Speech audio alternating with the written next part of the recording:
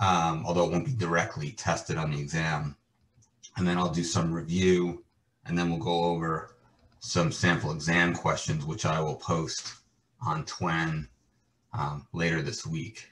And that'll be the end. That'll take us through the end of the semester.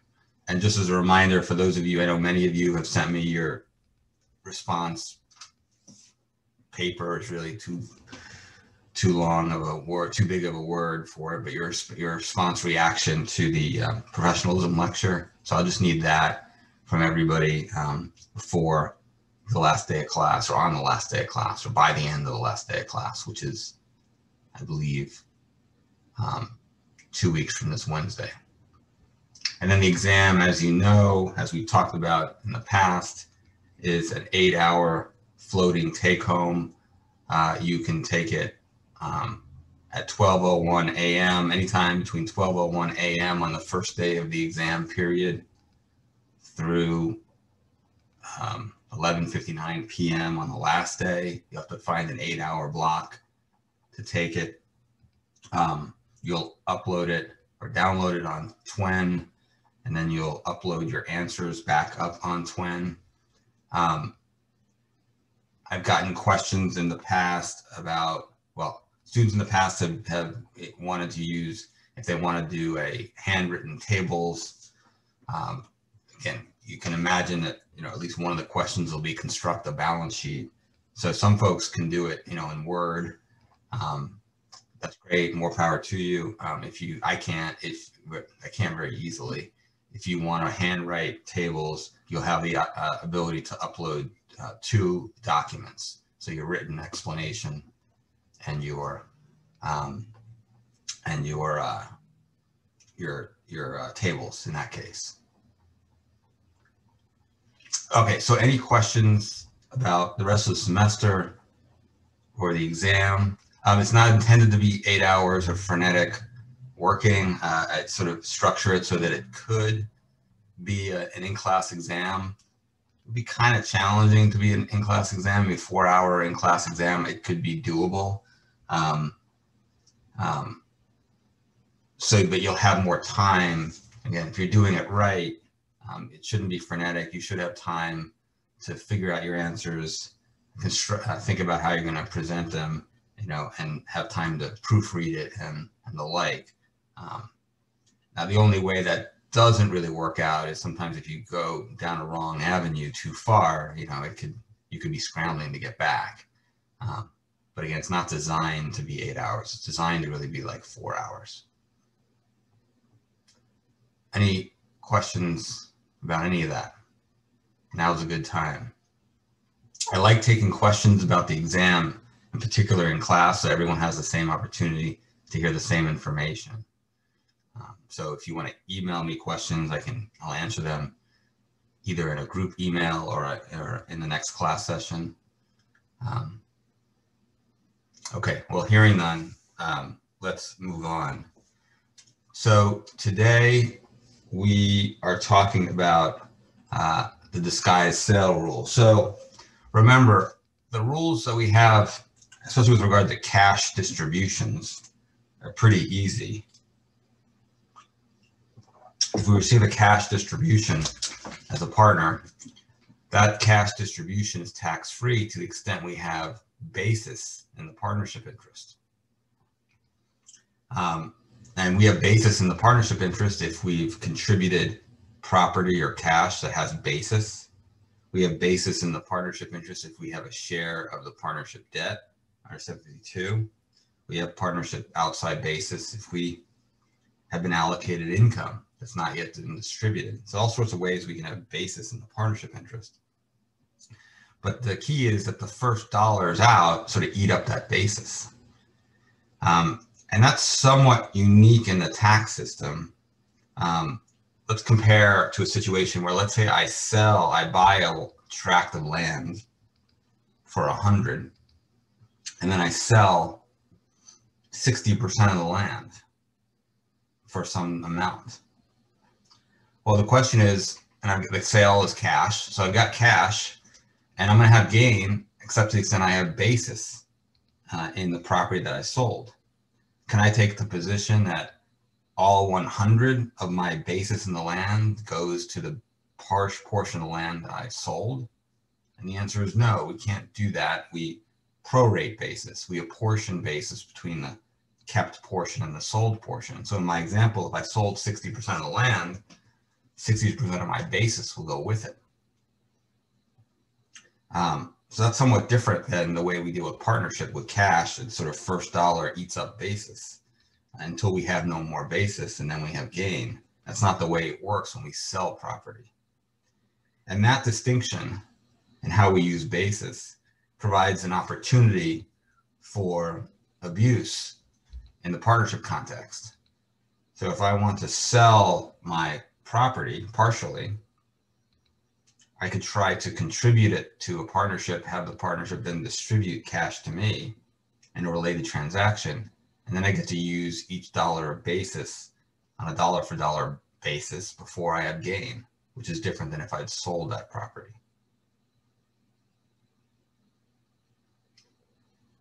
So let me just use a simple example. Pull up the whiteboard.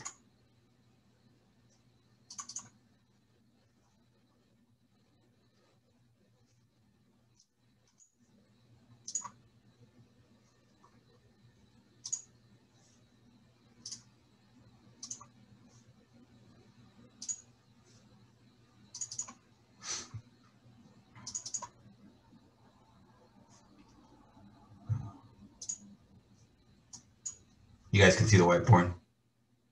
Okay.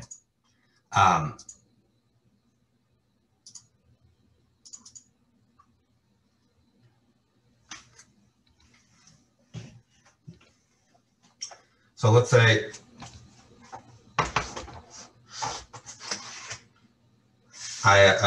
A has property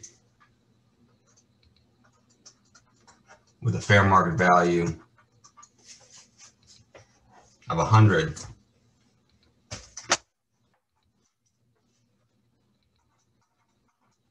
basis of 60.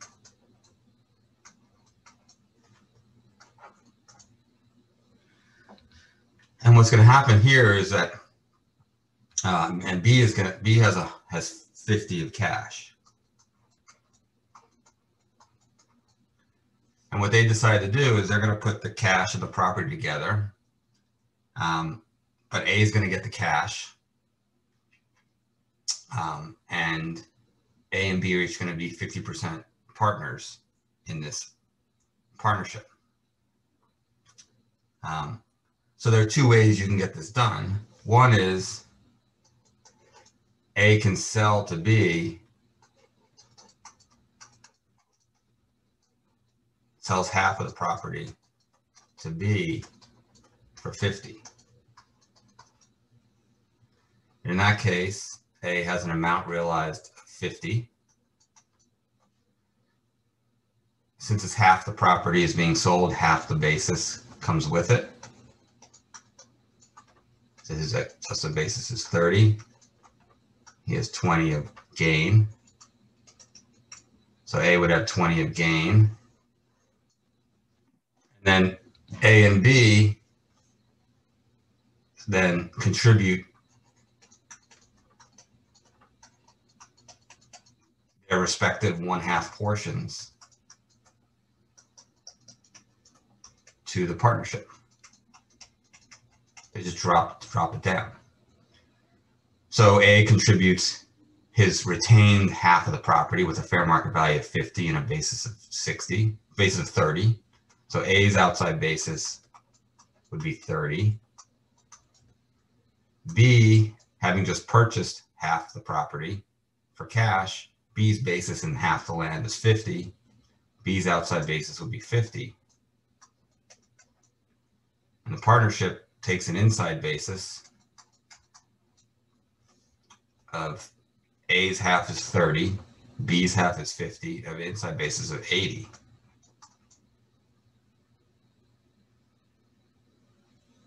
And it has a book value, fair market value of 100. So this all makes sense. There's 40 of built-in gain in the property. A is recognizing 20 right away. And A has 704C gain with the remaining 20. So if we sold it, half the property to B, and then each party contributed it, that would be the result. Any questions on that? That makes sense? And alternatively, we could have A contribute the entire property, 100% of the property, to the partnership, and B contributes cash. And then in step 2, the partnership distributes the cash.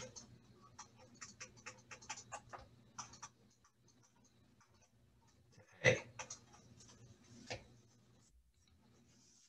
Well, if this transaction were respected as a contribution and distribution, then A would take an outside basis of 60 because he's contributing the whole property. B would take an outside basis of 50, but B had an outside basis of 50. And then when the partnership distributes the cash to A, that's a cash distribution of 50 to A, who has an outside basis of 60. A would have no gain because there's no cash distribution in excess of basis. So A would have 0 gain. And A's outside basis would be 10.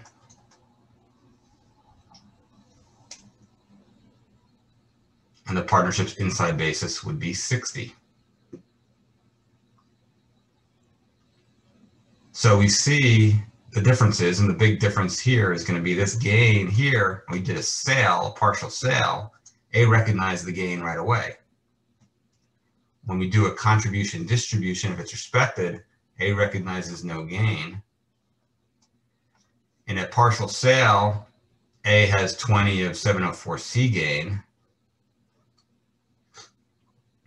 In a contribution distribution, A has 40 of 704C gain because the inside basis will be 60 and the fair market value is 100. So it's deferral, right? We've now gotten cash out of this land for A, and A didn't have to pay any gain. He got to use, again, his basis sort of in full to absorb the cash here. But here, he only got to use a proportional amount of the basis to absorb the cash. And the result, again, is going to be deferral. How long is a deferral of that 20 of gain? It depends how long that partnership holds that land, or A holds his partnership interest. It'll be eliminated, it'll end, I guess, when the partnership sells the land, or when A sells his partnership interest. The time value of money means that's a good, that's deferral is good. Deferral of gain is good. And again, A could die, in which case A would get a stepped up basis in his partnership interest. So it would eliminate that low basis. And if a 754 election were in effect, we didn't do 754 in the context of death of a partner. But when A's heirs get the stepped up basis, if there's a 754 election in effect, that's going to step up the basis, give the A's heirs a special basis adjustment in the land. Long story short, if A dies, that built-in gain may very well be eliminated. But if he dies before the partnership sells the land and before A sells his partnership interest. So we got deferral in door number 2, and the potentially with section 1014 stepped up basis, complete elimination of gain. And that's the problem that the disguised sale rule was designed to deal with.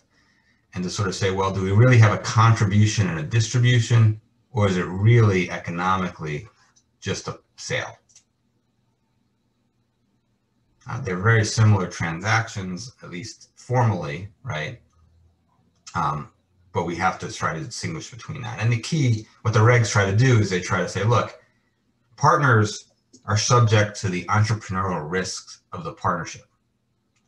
When you're a partner, you may get distributions, you may not.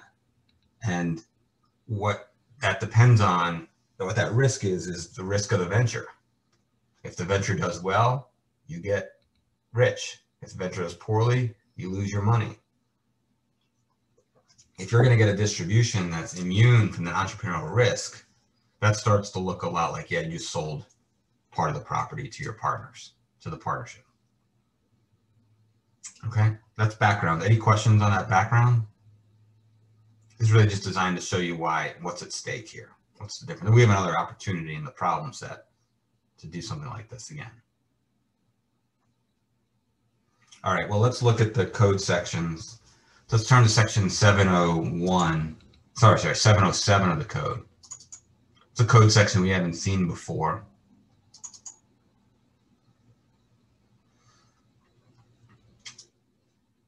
So one thing to start is let's look at 707A1.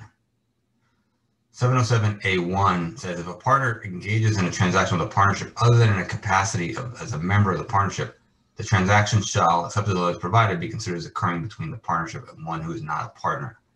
That's a mouthful. It's a long-winded way of saying that partners, in general, can transact with their partnerships as non-partners. So you can sell property to your partnership.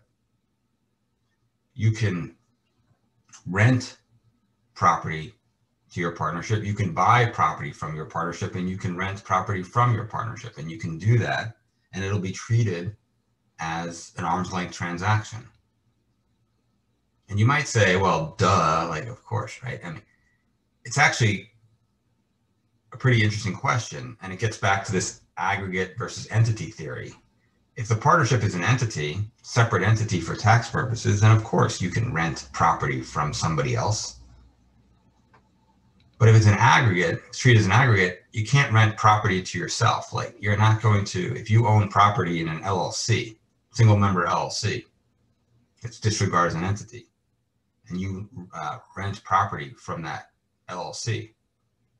The tax law is not going to see the LLC as having rental income and you having a rental deduction. You can't rent property yourself. You can't employ yourself. You can't sell yourself property. I guess the better example would be, what if you sold property to your single member LLC? Let's say you wanted to recognize gain because you had a capital loss if you're a corporation that's expiring. So you want to recognize gain, so you can use this capital loss and give your basis, step up your basis, sort of free basis, because you're going to use a capital loss. You might say, oh, I'll sell it to my single member LLC. That doesn't work. Tax law is going to say you didn't sell property yourself. You just moved property from one of your pockets to another pocket, and you moved cash from one of your pockets to another pocket. Like, that's not a sale. So, but this is saying, at least in this regard, the entity theory controls that you can, in fact, rent property to a partnership in which you're a partner. So if you just sell property to your partnership, that's just a sale. Now, there are rules, by the way. If you sell property to your partnership at a loss, so you have a built-in loss property, and you sell it to your partnership, there's a separate rule, which we're not going to cover, section 267, that says when you sell property to a related party, that the loss may be disallowed. And there's definition of relationship, including partnerships, partners that are considered related to partnerships. That's the tax law trying to get at this problem that, okay, what if you do sell to a separate entity, but they're related enough to you that it's kind of like moving property from your one pocket to another. And that shouldn't be the occasion for recognizing a loss. It'd be too easy to sort of trigger your losses by moving your property sort of around from one pocket to another. So 267 could deny that loss deduction, but that's the same. It's not because it's a partnership transaction. It's because it's a related party transaction that 267 applies to. So that's 707A1, and that's not really what we're dealing with here, because what we're dealing with here is a purported contribution by a partner of property and then a distribution of cash to that partner. So that's covered by 707A2 Cap B. This is the disguised sale rule, 707A2 Cap B. And the code is very vague, I guess is the right word. There's a lot of words where if you were left with a code, you would say, well, what the heck does that mean? We have these 3 requirements in A2B. We have to meet all of them because of that word. And so if we have a direct or indirect transfer of money or property by a partner to a partnership, and generally we're going to be focusing on property other than money. And then there is a related, that's one catchword. What does related mean? There's a related direct or indirect transfer of money or other property, and we're going to focus on the partnership transferring money by the partnership to such partner. That's so one little I is your contribution of property by the partner. 2 little I's is your related distribution of money by the partnership. And then the last thing is that the transfers described in 1 and 2 when viewed together are properly characterized as a sale or exchange. So that's another term that really is not apparent what it means, properly characterized as a sale or exchange. It's kind of the idea of a substance over form, substantively treated as a sale, should be characterized as a sale or exchange. Then such transfers shall be treated as a transaction described in paragraph 1. What that means is that as a sale or exchange between the partnership and the partner. And this last clause is that you can get into situations where it could be treated as, if you have contributions of, if say partner A contributes property, partner B contributes property, and A's property goes to B and B's property goes to A, that could be recharacterized as just an exchange between the 2 partners. So that last clause deals with that situation. We're not going to really have to worry about that. We're going to focus on the typical consequences, just to recharacterize it as a transaction between non-partner and non-partnership, as an arm's length transaction, which means a sale. So in the whiteboard, if the rule applies, the transaction that was all the way on the right-hand side would be recharacterized and taxed as the transaction on the left-hand side. What is purported a contribution distribution transaction or set of transactions is instead treated as a part sale, part contribution of property. Okay, any questions on the code? So again, this doesn't have a lot of flesh on the bones. You'd be hard pressed to sort of figure out what this means by itself. I mean, you have some legislative history, but luckily Treasury wrote a bunch of regs. So let's turn to those regs. 1.707-3.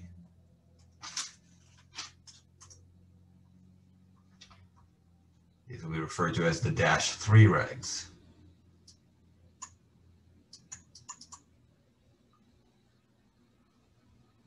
And it goes on by just talking, in more plain English, what's going on.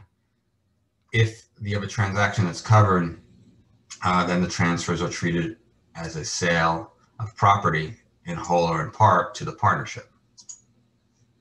I'm going to recharacterize the purported contribution and distribution as just a sale.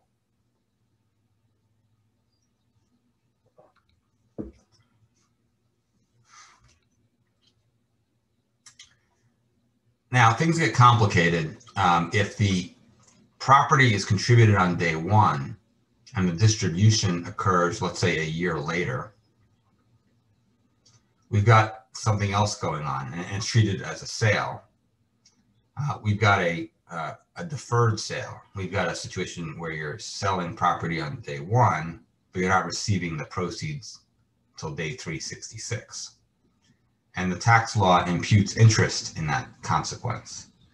And so if you don't have simultaneous contribution distribution, you're going to have a sort of a time valued money adjustment as well. So you'll have a sale and also a loan because you're delaying receiving your cash. You effectively made a loan to the partnership as well. So you'll recognize gain and interest income. And the partnership will have a cost basis in the property that it deemed purchased, and it'll have an interest deduction. So, and I obviously can't test you on those time value money rules. They're technical and require some financial expertise, and we're not covering them here. But just know we're going to deal with simultaneous exchanges, or I'd tell you to ignore that piece of it if I were to have a fact pattern like that. But in the real world, we do have that separate issue of where we have non-simultaneous property contributions and distributions that are captured by this rule. You've also got an interest element in there. And so the rule here is in -3B. So 3B helps flesh out the statutory directive here. That word related, that word properly characterized, that term properly characterized, it helps. So in B1, so the transfer of property by a partner to a partnership and the transfer of money, says your contribution of property and distribution of money by the partnership constitute a sale of property by the partner to the partnership only if based on the facts and circumstances. We have these two conditions. Condition 1, the transfer of money, the distribution would not have been made but for the transfer of property. That's a but for causation, right? Going back to like torts class, right?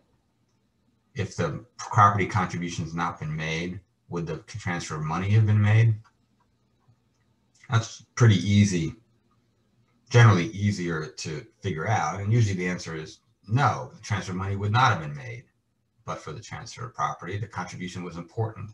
That's one of the reasons why the partners are getting paid, by the partners getting paid. The second condition is more fraught. And it says, in cases in which the transfers are not made simultaneously, the subsequent transfer, which is here the distribution of money, is not dependent on entrepreneurial risks of partnership operations. So that gets to the question again, is your distribution subject to partnership risk, like risk of being a partner? If you're guaranteed to get that second distribution, that doesn't sound like you're being a partner in a partnership. You're acting as a partner in a partnership. If, on the other hand, you only get that distribution if things go well, then you're acting as a partner. It gets harder once the entrepreneurial risk is reduced. What if you get that second distribution if things don't go poorly? That sounds like that's entrepreneurial risk. What if you don't get, what if you only get that second distribution if things don't go exceptionally poorly? You know, now you're starting to look not like you're subject to entrepreneurial risk. So again, we've got some meat on the bones. It doesn't help much though in real life, again, because you can imagine fact patterns where this is really hard to figure out how to apply it. In B2, we've got a list of factors that are relevant, but this is also unhelpful or not very helpful. You know, the weight to be given depends on the particular case. That's code for we don't have any idea how these facts are going to be weighed. And there are other facts. These are not the exclusive set of facts. So it's just your old facts and circumstances test. What Scalia used to rail against because it provides no guidance. Because who knows what the IRS is going to think are relevant facts and circumstances and how to weight them. And then who knows what the tax court judge and the circuit court judge and the Supreme Court judge, what are they going to say? How are they going to do that? So intellectually, this all makes sense. The problem is practically, it's really a big problem. And the reg writers knew this, that this uncertainty is very significant. So the reg writers put in some very significant presumptions that do a lot of the work here. And we've got -3C, and it says, for purposes of this section, if within a 2-year period a partner transfers property to a partnership and the partnership transfers money, without regard to the order, the distribution could come first. But if we have a 2-year window where we have contribution of property by a partner and distribution of money back to that partner, then the transfers are presumed to be a sale of the property unless the fact and circumstances clearly established otherwise. So that's your 2-year presumption. So if I contribute property on day 1 and on day 731, I receive a cash distribution, that's outside this presumption. But if I get cash on day 729, now it is subject to this presumption, and I would have to establish, clearly establish that's not a sale. And then to backstop that, we have disclosure requirements. That if you have this contribution distribution within 2 years, that we generally have to disclose it to the IRS if we're treating it as not a sale. There's some other exceptions we're going to get to in a second.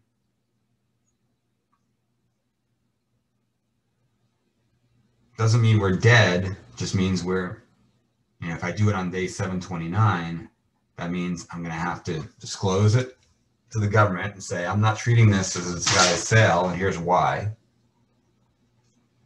And if the IRS were to challenge me, I would have to clearly establish that I'm right, not just establish, right? Normally I'd have to establish, you know, by a 50.1% chance, right? And I have to clearly establish something higher than that. And then the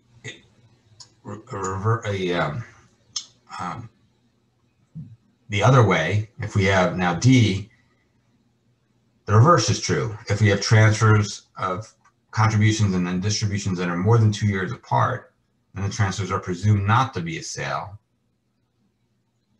unless the facts and circumstances clearly establish that they are a sale.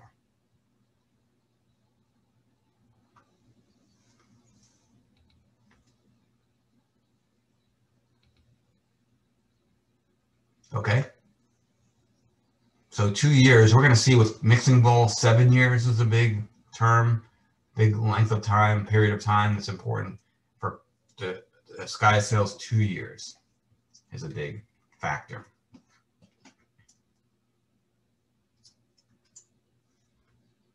Any questions on that? Okay, so the reg writers also realized that certain distributions of cash are not appropriately considered sales proceeds. And so they created these safe harbors and said, if your distribution of cash is covered by one of these 3 safe harbors, then it's not a disguised sale and you don't have to disclose it. And so one is considered a reasonable guaranteed payment. So it's very common that when a partner contributes capital, so you have a partnership where you have a capital provider and service providers. On the typical deal, for whatever reason, it's interesting sociologically to think about, but the typical deal is that the money person, I'm using money to refer to capital, that the money person gets a guaranteed payment or preferred return. And what a guaranteed payment is just kind of like interest. It means you're going to get paid interest on your property that you're contributing. And that's going to distinguish you from service providers who don't get interest on their services. Now, maybe the one way to think about it is that guaranteed payment is akin to like your salary. If you're a service provider, you will often get some distribution that's going to be a salary. So you get a guaranteed payment for services. We're going to talk a little bit about that stuff later on. So these are guaranteed payments for capital. And the key here is that the sort of the interest rate that you get just has to be a reasonable amount. And there's some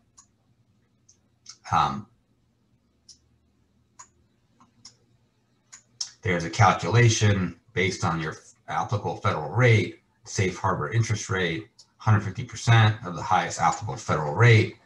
And so once you have a guaranteed payment for capital, it doesn't exceed the safe harbor rate. Now those distributions, which are guaranteed payments for capital, are not going to be treated as distributions that are eligible to be recharacterized as sales.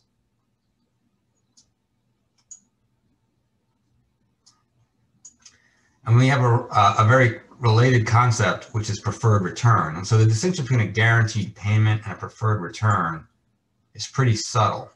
Guaranteed payment is guaranteed. You get it. It's not conditioned on the partnership making money. It's just like a sort of a lender that you can't say to your lender, sorry, I can't pay your interest this month because I didn't earn any money this month. Where a preferred return says, all right, we're going to give you your share of the income first. You get your share of the income off the top to a certain extent, and then the rest will be shared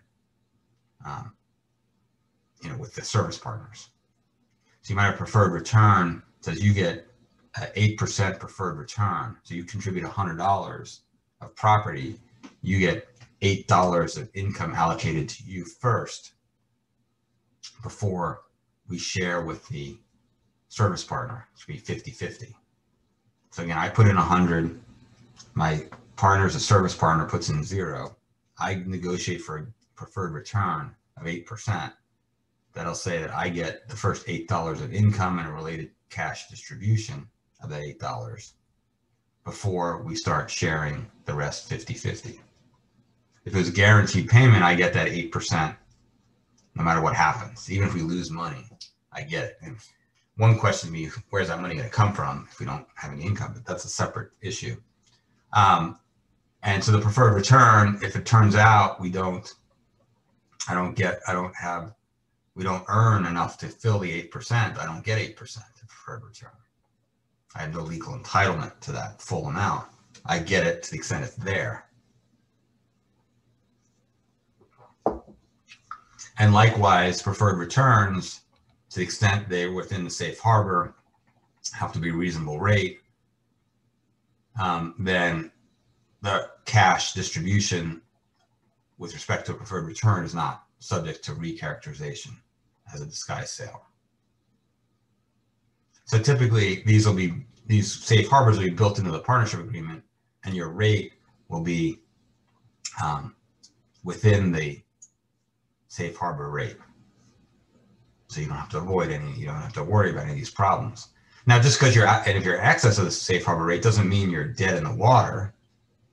It just means that excess now is going to be disclosable because it's within 2 years. And now the burden is going to show that, hey, this high guaranteed payment and high preferred return was not part of a sale, that was subject to entrepreneurial risks and such.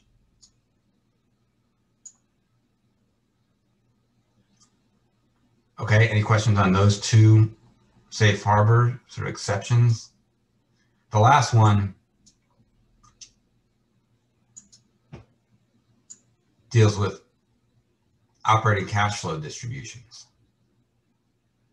So an operating cash flow distribution is also presumed not to be part of a sale.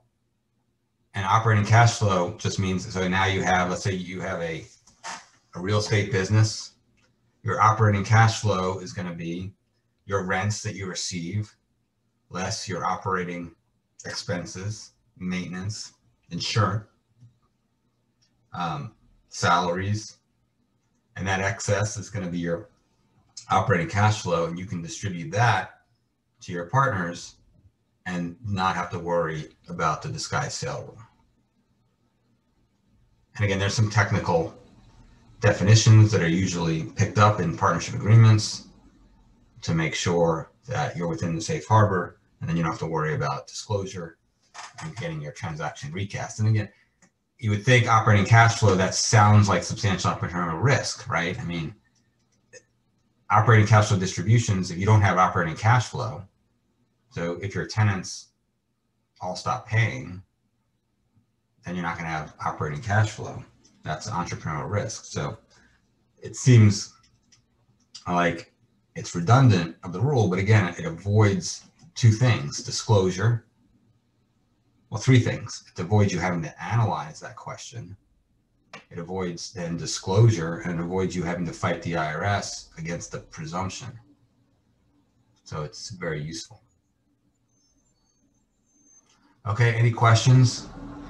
So I'm not going to test you on these exemptions. I mean, you should know they exist. You should understand in general what a guaranteed payment for capital is, what a preferred return is, and what operating cash flow distributions are, but just very generally. And you should know that they are exempted from the disguised sale. I mean, technically they're not. Technically they're presumed not to be part of a sale unless clearly rebutted. But as a practical matter, they're never clearly rebutted. So as a practical matter, they are exempted. Okay, any questions on those? All right, the last thing we have to deal with is debt. What if you contribute property that's subject to a debt? And we know that in the tax law, going back to basic tax course, that when someone assumes your debt, in a lot of ways, that's like someone giving you cash because you no longer have to pay the debt. And in some ways, it could be very much like cash. Like, what if you borrow on day one against the property, then on day two, someone else takes the property subject to the debt? Kind of looks like you cashed out. And so we have to deal with that. And the -5 reg deals with that, and it creates this concept of qualified liability. So if you have a qualified liability that's assumed by the partnership, then you get to ignore it. It's not treated as a distribution of money for this purpose. It's still a distribution under 752B. It's still going to reduce your outside basis. But it's not treated as a distribution of money that's going to trigger a disguised sale. So it's very important that your liabilities, they're assumed to be a qualified liability. Otherwise, you have to worry about the disguised sale rule. And what's the definition of a qualified liability? What's defined in -5A6 with the heading, helpful heading, qualified liability partner defined. And we have a list of qualified liabilities. And the first one, 6.1 to lie cap A, is an important one. And it says if the liability was incurred by the partner more than 2 years prior to the contribution and has encumbered the transferred property throughout that 2-year period. So there's your old and cold liability. More than 2 years before you contributed, before you agree to contribute it, then your liability is ignored.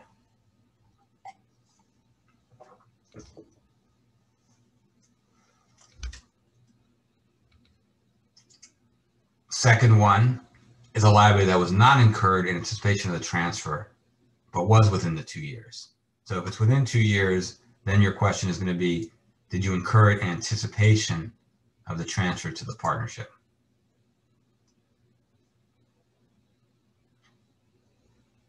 And we have a presumption down here that is generally presumed to be in anticipation within the 2 year, unless clearly established otherwise. So again, 2 years becomes very important.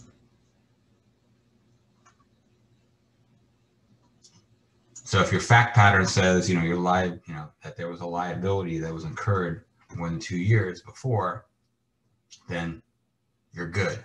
At least you don't have to worry about the sky sale rule. Within 2 years, now you got to prove it wasn't anticipation. Otherwise, you're in the disguised sale rule. You also have a disclosure. So you have the presumption, you have disclosure requirement down here within 2 years.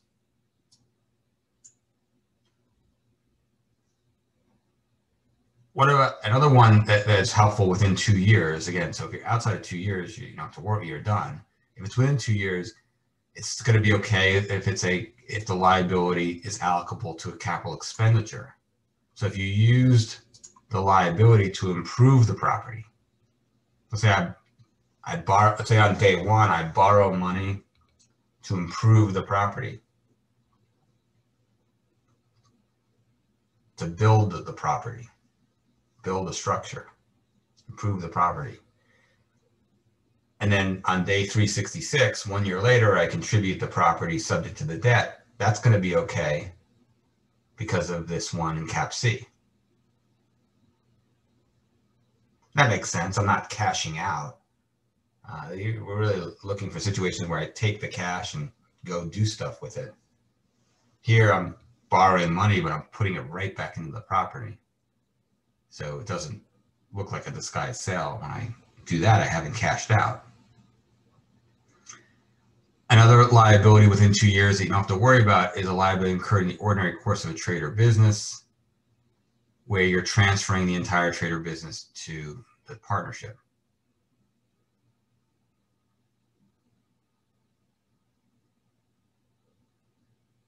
So those are the big ones.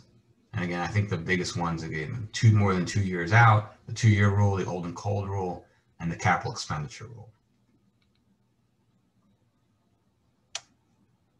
And once you have a qualified liability, again, you don't treat that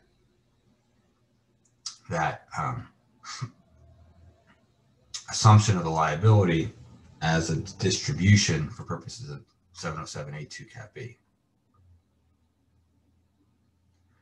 Okay, but then if you have a non-qualified liability that's not a qualified liability, now you have a distribution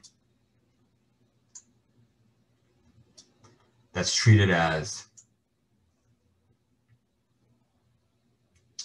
so this is by contrast, if the partnership assumes or takes property subject to a liability other than a qualified liability, the partnership is treated as transferring consideration to the partner to the extent the amount of liability exceeds the partner's share of that liability. So we're going to look and see how much of that liability comes back to you under 752. To the extent you're shedding liability here, then that's going to be treated as a distribution for purposes 707A2 Cap B.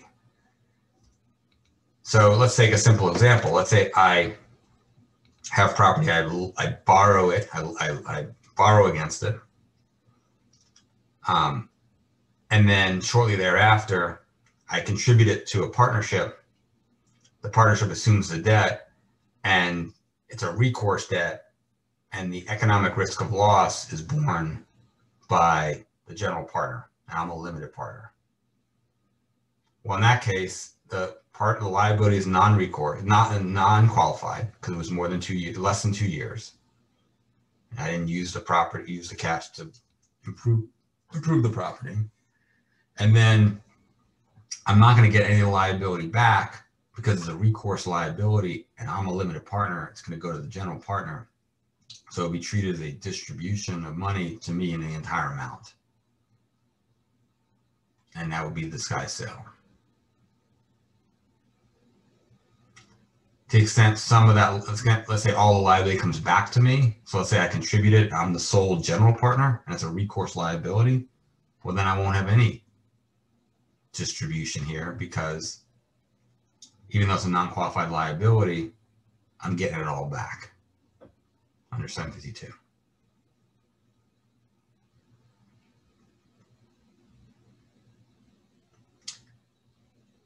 And then there are rules, I'm not going to get into the details, there are rules that actually allow you can contribute property on day one, and then to the partnership, and then the partnership can then borrow against that property and then distribute cash to me out of that borrowing. It's called a leveraged distribution. And there are rules that if that's done within 2 years, that's that distribution of the borrowing proceeds, that again, the same thing, that becomes a disguised sale, but only to the extent the liabilities incurred by the partnership is in excess of my share of that liability.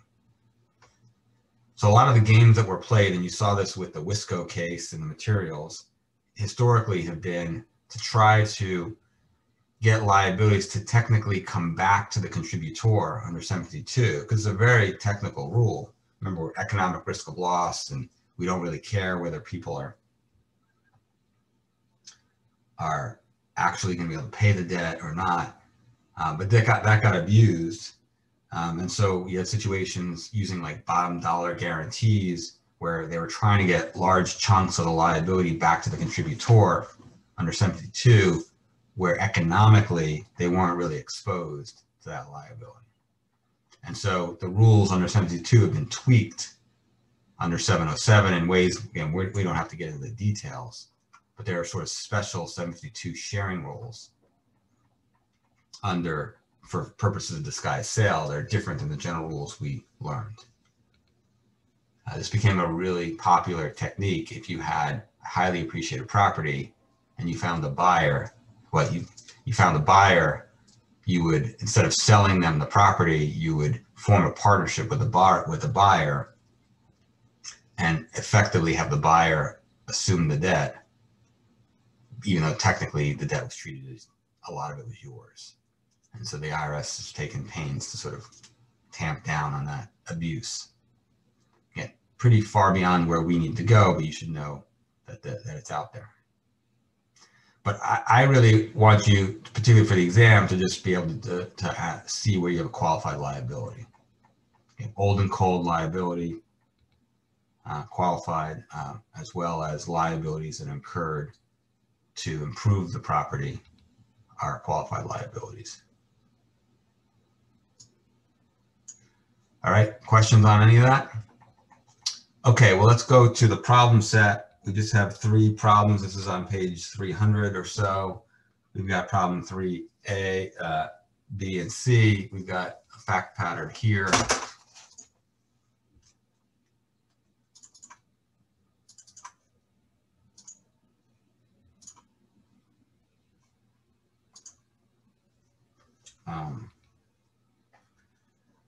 And it's really good problem to sort of show the stakes. And so here we've got A, who has an outside basis of 30.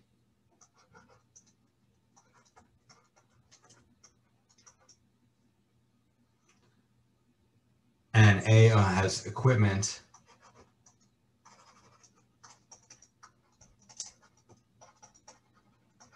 with a fair market value of 20. An adjusted basis of 1. So highly appreciated equipment, likely because it's been depreciated and its basis is almost 0. It's almost fully depreciated. And the partnership earns $60,000 of net income during the year. And so 15,000 of that would go to A, who's a 25% partner. But in A, we just have a sale, a straight sale. So if A just sells the property to the partnership, that's 707A1. You can sell property to partnership. You can engage in the transaction with the partnership as a non-partner. That's what A is doing. So we're just into like the general rules. So the amount realized is 20. A's adjusted basis is 1, and A would have 19 gain. So A has 19 of gain. The partnership takes a 1012, section 1012 cost basis of 20. So A's got the 20 of cash, partnership has the equipment, partnership's got a basis of 20, A has a gain of 19. A will also have that 15,000 of flow through income as well. And by the way, that 15,000 of flow through income is kind of a red herring here. I'm not sure why it's in the fact pattern, frankly. Okay, questions on A. So that's our sale. And so you can imagine when this happens, A says, "Well, I don't want 19 of gain." It's again, if it's depreciation recapture, if he purchased the equipment for 20 or more, that's all 19 of ordinary income under section 1245. And so A says, "I don't want a whole bunch of ordinary income. Can we structure it differently?" And so the lawyer, A's lawyer says, "Yeah, A's lawyer is smart enough. A's lawyer is smart enough. They know the general rules of partnership distributions, but they don't know the disguised sale rule, apparently. So they tell her to do what's in B." And in B,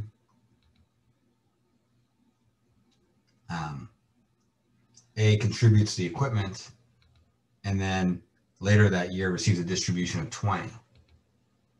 So you have a contribution and then a distribution. I'm not sure why it says the capital account's not increased. Your capital account would go up. Her capital account would go up by 20, the fair market value. It's going to go down by 20 when she gets the distribution. At least that's the form. So if the form was respected, so let's assume the disguised sale rule isn't triggered, which it is, but let's assume it isn't.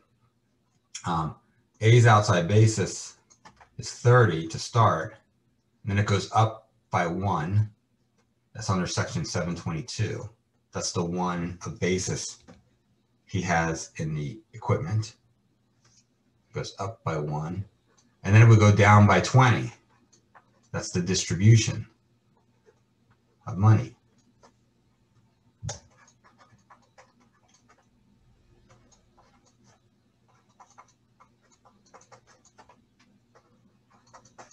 Just basic equipment. This is the money distributed. And so his outside basis at the end would be 11. The partnership's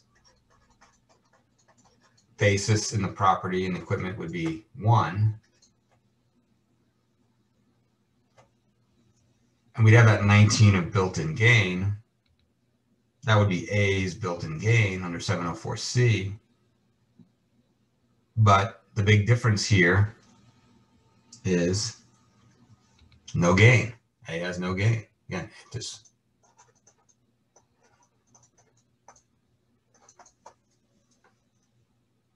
if we have a contribution and distribution that's not subject to 707A2 Cap B.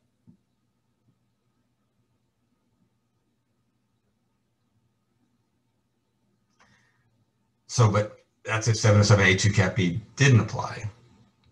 But it does apply, at least we have to analyze it. And so we got real problems here. And practically, we're going to say a big problem is going to be we have a distribution within 2 years of money. A contributed property on day 1. Within 2 years of that, A received a distribution of money of 20. So we have a few outs for A. Is it a guaranteed payment for capital? Reasonable guaranteed payment for capital? Is it a preferred return, reasonable preferred return? Is it an operating cash flow distribution? Doesn't seem like it. There are no facts to indicate that it's one of those 3. Then we get into related. Is the distribution related to the property contribution? I mean, again, there could be facts that say that this distribution was going to happen regardless of whether A contributed the property, right? Let's say it was in the partnership agreement before A contributes the property. So you could win on unrelated. You need to know more facts. And even if it's related, then it has to, is the second distribution subject to entrepreneurial risk of the partnership? And the burden would be on A to show that to establish that clearly to get out of it. And just there are no facts that would indicate that she would be able to do so. And so if it is, assuming she can't, then it's recharacterized as a sale, and her amount realized is, we're back to sort of A. So it's back to A. A would have 19 of gain. Now, one caveat, because these are not simultaneous distributions, it says later in the year, that actually some of that gain is going to be interest income, because she's receiving it not in day one, but down the road. And so the gain will be a little bit less than 19, and the difference will represent interest income to A. And flip side for partnership basis will be a little bit less than 19, and the partnership will also have an interest deduction of the difference.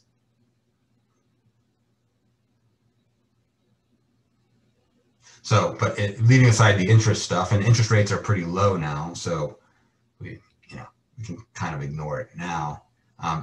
B, it turns into A under 707A2 Cap B, unless A can rebut, can clearly establish a rebuttal to the presumption. Okay, so that's B. So again, your lawyer's smart enough to know that the distribution rules on their face work pretty well, but then not smart enough to realize that 707A2 Cap B is a real problem here. Okay, in C just is an example where in A and B, A is selling the entire amount of the property. In C, now the distribution is only 15. So again, the form, if we respect the form, that distribution of cash would be tax-free, and his outside basis is going to be 16.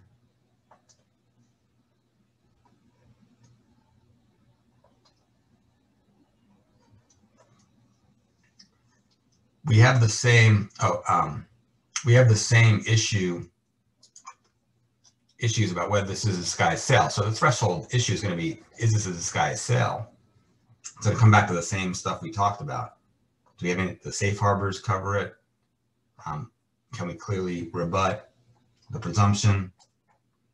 Again, there's no facts to indicate that we can. So this is a disguised sale. And the only trick here is that when the distribution of money is not equal to the value of the property, we treat it as a part sale, part contribution. So in B, we recharacterize it as just a plain old sale. In C, we're going to treat it as a part sale, part contribution. So we have our sale and we have our contribution. We're going to recharacterize it. In the sale, the amount realized is 15. And the adjusted basis of the sale portion, since we're selling 15 of property worth 20, we're selling 75% of the property. This is 15 over 20. And the remaining amount, A is contributing, that's 5 over 20. So that means A's basis in the property that's being sold is 75% of the entire basis. So that's going to be 0.75. So A is going to have 14.25 of gain. And then he's contributing the remaining portion is a fair market value of 5, an adjusted basis of 0.25. And so A would have no gain on that portion. The partnership's basis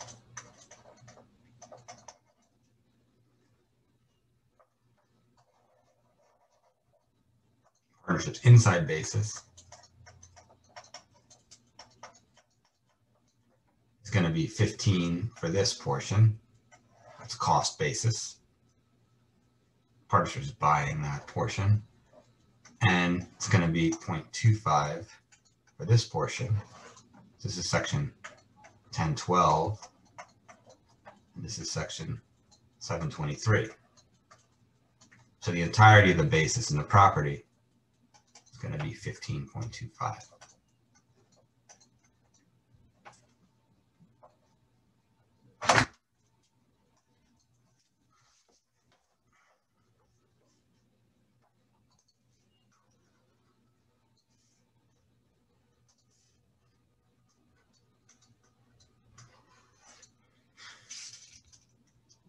So the bottom line here is A is going to have this 14.25 of gain right away.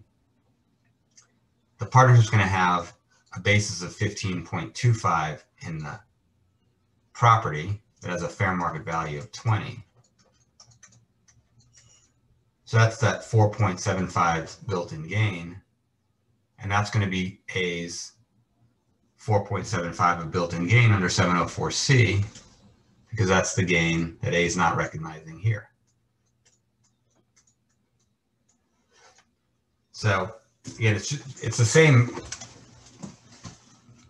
conceptual situation in B. In B, A is just selling the entire property because A is getting a distribution equal to the fair market value that's recharacterized as sales proceeds. In C, A is not getting the full value in distribution. A is getting something somewhat less. And so now we just have to, we have a part sale, part contribution. Whereas in B, we had just a sale. And when we have a part sale, part contribution, the key is we just have to apportion the basis between the sale portion and the contribution portion. And that's done pro rata based on their respective fair market values.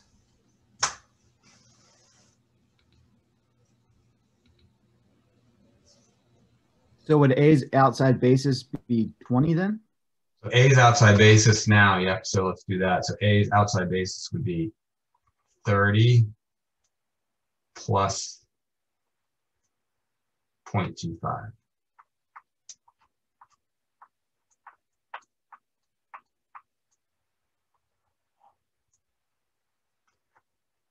So, because starts at 30, and this part has no effect on outside basis. This is just a sale. So this part increases outside basis by under section 722.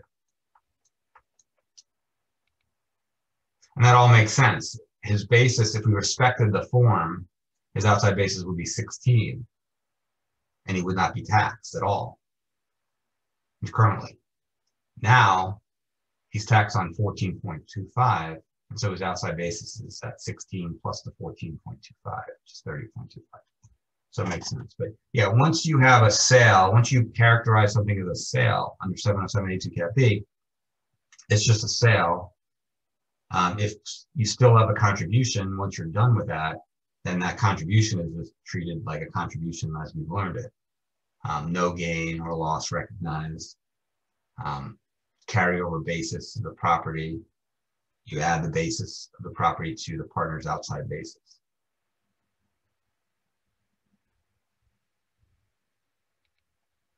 Okay, any other questions on this? Okay, so again, think about this as just an exception to the general rule of that we learned about distributions. And we're going to see another exception, a set of exceptions on Wednesday, dealing with 707, we're dealing with related to 704C. So it's another good opportunity to review 704C. And basically the preview is 704C works pretty well when the 704C property stays in the partnership. But what happens if A contributes property that has 704C built-in gain, and then that property is distributed to B? One of the general rules, that's not going to result in gain to anybody. And that 704C property has flown the coop, if you will. And absent some special rule, it's going to break down 704C. We have to have that relationship between the contributing partner and the property, once that relationship is broken because the property has now gone out of the partnership to another partner in a tax-free distribution, 704C breaks down. So those are the mixing bowl rules, what kind of properties going in by one person and out to another person. Creates some problems under 704C, which require some exceptions to these general rules that we've learned already. Okay. All right. I'll see everybody on Wednesday, unless I see you this afternoon at noon for this business law preview of courses. So see everybody. Bye-bye.